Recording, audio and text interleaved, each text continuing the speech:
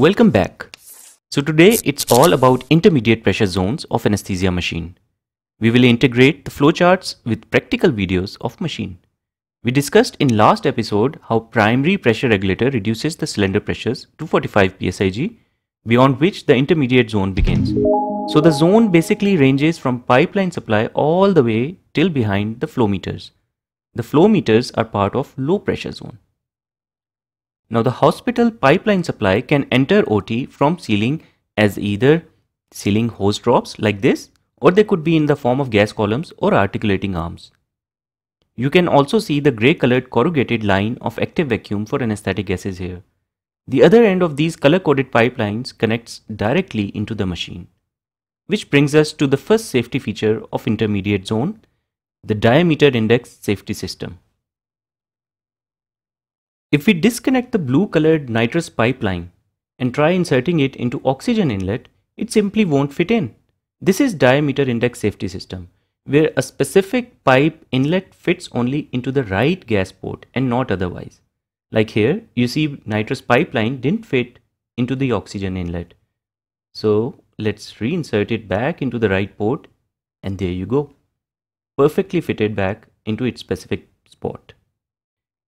In high pressure zone we discussed, we had pin index safety system for cylinders. Here we have diameter index safety system for the pipelines. Looking at machine from above, let's see what's going on inside the machine. So let's integrate our flow chart here.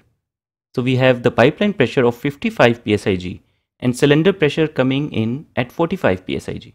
So principally machine will utilize the pipeline pressure unless it falls below the 45 psig mark. Now green colored oxygen before going towards the low pressure zone gives a bypass outlet for auxiliary oxygen port and oxygen flush system. As discussed already, the pipeline pressure coming in at 55 psig, but if there is some disconnection or any problem with hospital supply system, and suddenly oxygen pressure falls to 0. Since nitrous is coming as normal, so it would supply the hypoxic mixture to the patient, right? To prevent this mishap, the intermediate zone contains a vital component called fail-safe in nitrous oxide pipeline. It carries a piloting line that connects oxygen line to the nitrous oxide line. This line is pressurized by oxygen, so as long as oxygen pressures are good, the fail-safe would stay open and let nitrous flow. But when the oxygen supply in common oxygen line drops, it would reduce the piloting pressure in connecting line and shut the fail-safe.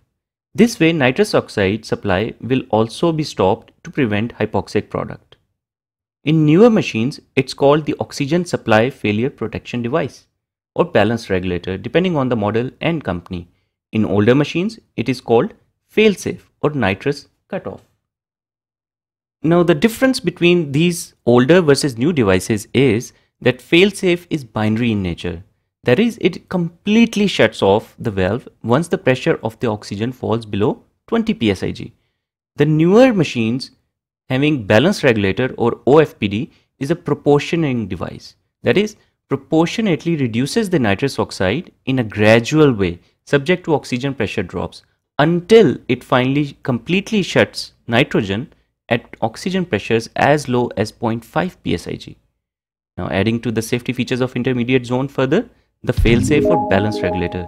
The third safety feature is low oxygen pressure alarm system that signals when the oxygen pressure falls below 20 psig. So is this fail-safe as the name suggests? Is it truly fail-safe? The answer would be a big no. You cannot completely rely on it. What if, say, the hospital pipeline of oxygen is accidentally contaminated with other gases?